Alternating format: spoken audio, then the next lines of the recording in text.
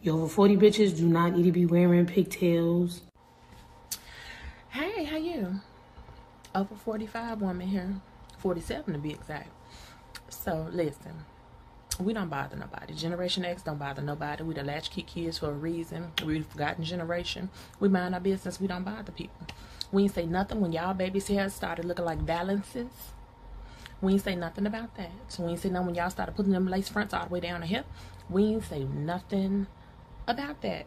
We left y'all alone, okay? And in turn, we would like for you to leave our old asses alone too, okay? We don't bother nobody.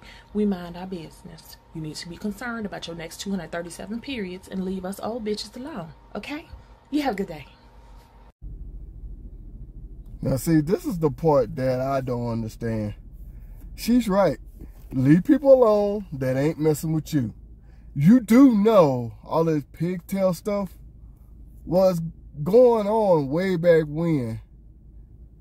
Even older people back in the day was wearing pigtails. And still do.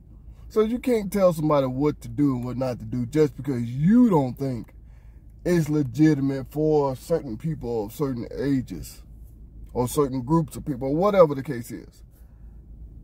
Now, I put it like this. If that person wasn't bothering you, what do you have to say about all of this? Leave them alone. You know what I'm saying? Because like she told you. And this is, you see, this is my kind of woman. She ain't afraid to tell you how old she is either. Because, you know, grandma used to wear her pigtails just like her right there. Keep her hair out her eyes while she doing whatever it is she got to do. You know what I'm saying? Look, okay, I'm putting it like this here. Like a lot of people like tell older men that we should be wearing jerseys and stuff like that. I still wear my Rockets, my Texans jersey all the damn time. I don't give a damn what no one has to say. I'm still going to wear my jerseys. Yeah, I'm an older guy. I don't give a damn. Hey, you don't want me to wear it? Come buy all of my jerseys from me and buy me new shirts. Since you don't want me to wear it. My wife ain't complaining, so and my wife bought at least 90% of my jerseys. And my wife is older than me, so now what? So now what? Huh? She ain't complaining.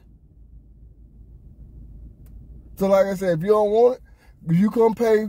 Since this is a little young girl trying to tell this woman how to have her hair, well, she said older women. But if you don't like it how they have their hair, well, you pay for them to get their own hairstyles then. You pay for them to get different hairstyles. Since you complaining about it. So, it kills me with that. That people are trying to tell some other people what they can and cannot have. You see what I'm saying? So if you don't like it, then shit, you buy it then. Like I collect wrestling belts and people gonna tell me, well, you should get this belt. I told that one person, well, you gonna buy it? If you buy it, I sure love it. I sure will take it. You know what I'm saying? You can't tell somebody what to get. Huh? And that was funny. She said, you need to be worried about your next 200-something periods. That was funny as hell. But I agree. If you don't like what somebody doing, well, you pay for it to have it changed. Whatever the situation is, you pay for it then. So I know exactly what this lady talking about. Because I be, you know what I'm saying, football, basketball season, I'm wearing my jerseys. Well, an old man shouldn't be wearing no jerseys. Well, if you don't like it, buy this jersey off of me and then buy me a shirt to replace it since you don't like it.